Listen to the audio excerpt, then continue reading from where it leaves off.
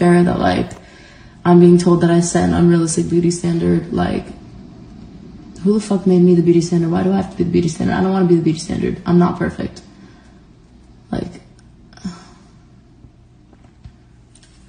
and like, bitch, is this photoshopped? Am I photoshopping this? I have an editor on, right? This is like my body. I don't understand why it's like, oh, like fucking, she's making people have eating disorders. Because I look the way I do?